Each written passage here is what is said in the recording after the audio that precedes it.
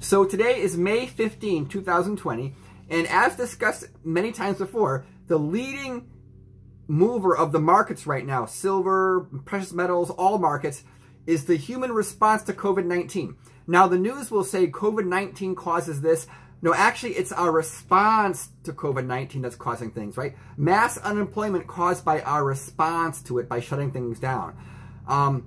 So I got these numbers from the State of Connecticut website, which is public and updated live very, very frequently. And they're keeping track of all the cases, and Connecticut is supposedly one of the harder hit states. So I've got here some hard numbers that you can verify for yourself. Under the age of 30, there isn't a single person in Connecticut who's been attributed to dying from COVID-19, not a single person. Now, if you go up, it goes up a little bit, right? And one thing the website says is that if someone dies and they have COVID-19, they're on this list. So let's say you have COVID-19 and you die in a car accident. You're on here because you died with COVID-19 in you. So that, obviously means that the numbers are lower, because if you have COVID-19 and die, it doesn't mean you died from COVID-19. You could argue that there's deaths out there that are COVID-19 that are not on here for some reason, but I pretty much think these numbers sound about right from just my observation and looking at other stats. And I think the state of Connecticut does a pretty good job with their stats. This is a state with a lot of rich people, a lot of money in this state, and I think they do a good job of getting numbers like these. So yeah, as you can see here, right?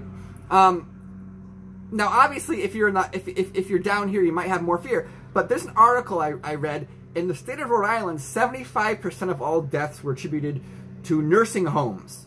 So that makes things less afraid. But my point here is just to share with you data and not have everybody afraid, because there's a lot of fear going around, and you can draw your own conclusions. There's other YouTubers I'm watching, like, Raw Dog Corisi, Ernie Veritimos, other people who are talking about the numbers and analyzing them. Like, I got a friend from Australia talking about the numbers and so forth. And it's very eye-opening, because when you start a discussion, it becomes very political, almost religious immediately. There are people who just suddenly, oh my gosh, the emotional reaction is so strong. Like, presenting this data, they want to shame you. Like, don't present us with data like this. No, that's awful. You must promote fear. You must promote fear. So I just want to end there saying, don't be afraid of this, but maybe you gotta be afraid of other things. Okay, thanks and be well.